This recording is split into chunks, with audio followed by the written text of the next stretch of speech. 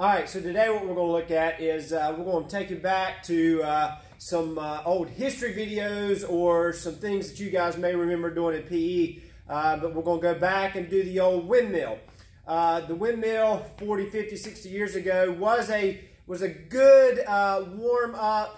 You used to see a lot, but it was kind of ballistic in nature where, again, you would see that little windmill where you would go back and forth, kind of ballistic as a warm-up, which is really good. But what I'm going to do today is just kind of take a step back and focus and do some stability with the shoulder mobility using the band, still using that old exercise, but again, incorporating a few more things. And again, with the band, we're going to get stability in the shoulder, but you're going to get some overstretch, or you're going to get some stretch assists, so we can really get deep in that stretch, maybe hit the glutes, the hamstrings, some QL, that quadratus lumborum, and again, shoulder stability. So looking at that exercise, we're looking at that stretch, mobility, whatever you want to call it, functional stretch, functional activities, functional exercise.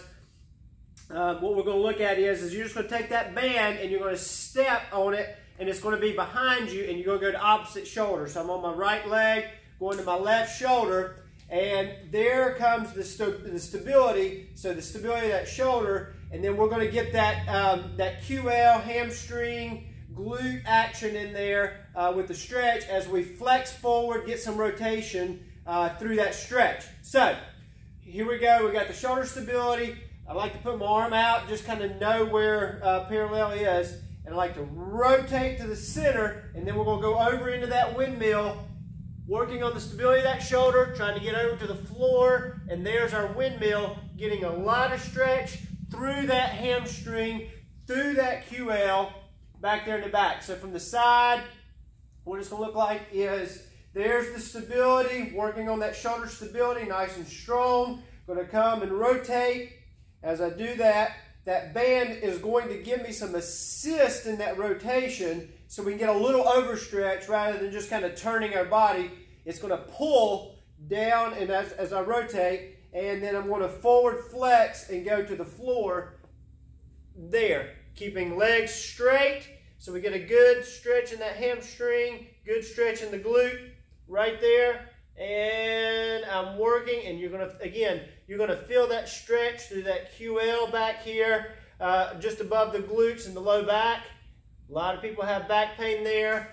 We've talked about that QL in previous videos. So there's that stretch. And again, switching sides, all that would look like is I'm going to step on it, making sure that that band is underneath the arch of that foot, going across to the opposite side, left foot, right arm, going up, coming, rotating, allowing that band to pull that rotation around. Arm is directly above, stabilizing the shoulder, and I'm going to hinge over right there.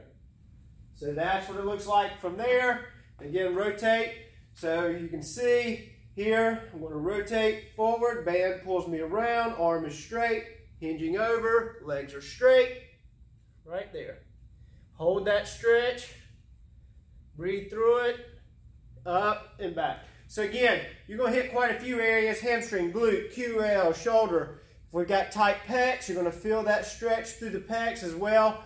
Again, you got to find your band that's not too strong, so you've got to be able to stabilize above your head first before you can step forward and go anywhere with that stretch. So looking for a thin band that you're able to maintain while you do that stretch. Try that stretch. I know it was a little long today, but a lot of explanation. Hopefully you'll get something out of it.